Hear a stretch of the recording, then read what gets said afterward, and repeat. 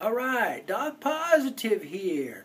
One of Doc Pawsitive's favorite movies is Young Frankenstein. One of his favorite lines is Marty Feldman, the hunchback, saying, "What hump?" If you look at this puppy here, you don't have to say, "What hump?"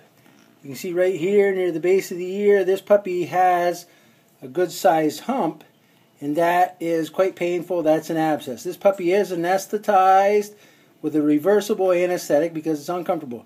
That's an abscess. So we are going to drain that. We're going to flush that, irrigate it.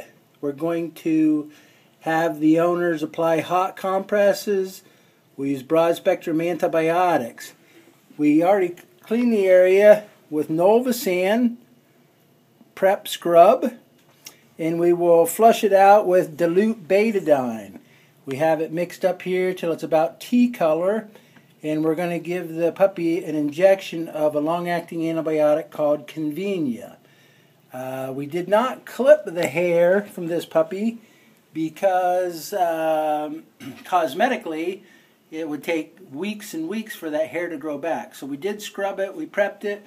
We're about to take a scalpel blade and we're wanting to incise this low down. And you can see here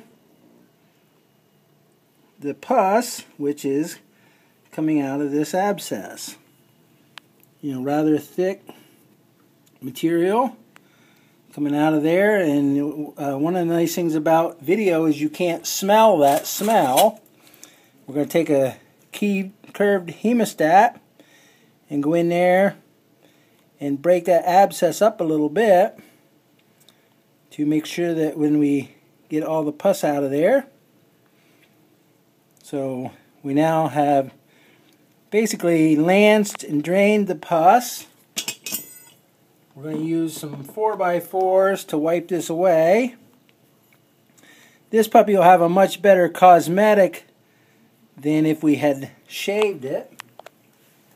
And we're going to take our dilute betadine solution